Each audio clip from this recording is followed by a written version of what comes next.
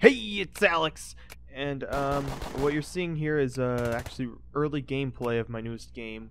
It's called Red, although that won't be the final title. As you can see, it's a twin-stick top-down shooter made in Game Maker Studio.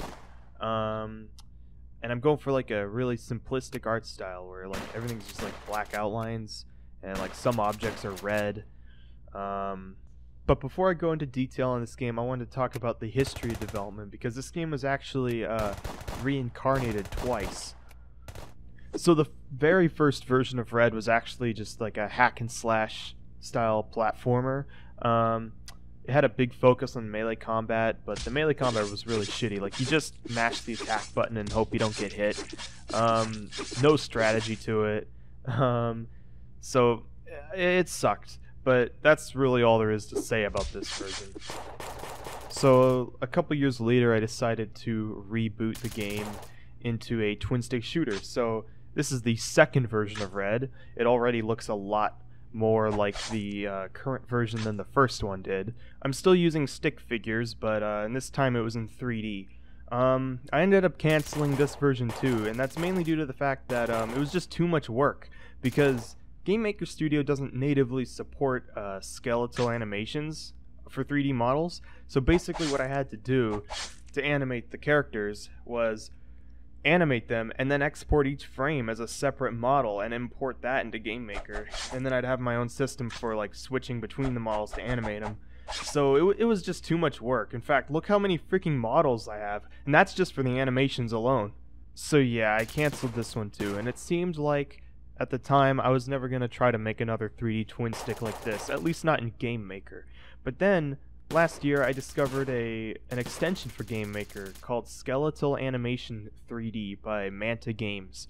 Basically, what this allows you to do is import rigged and animated models from a program called Misfit Model 3D into Game Maker and use them in your games. So I was like, whoa, I wanna make something with this. So I bought it.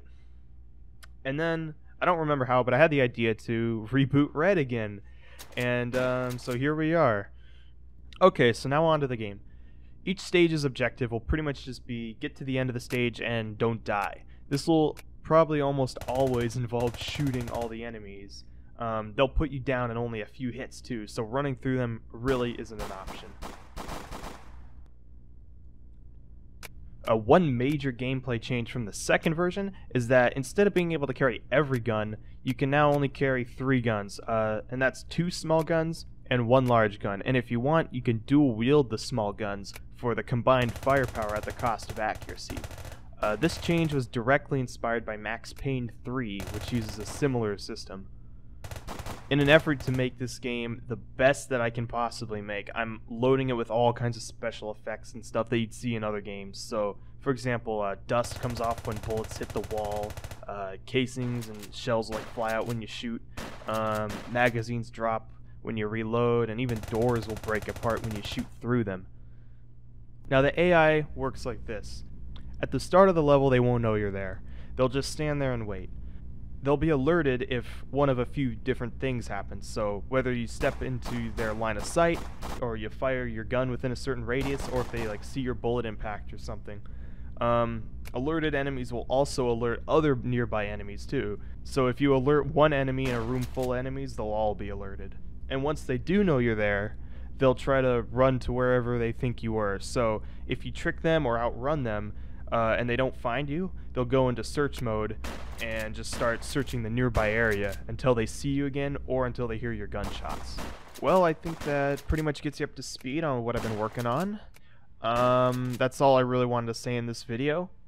But I will be making more of these as I continue to work on the game. So until the next video, see you later.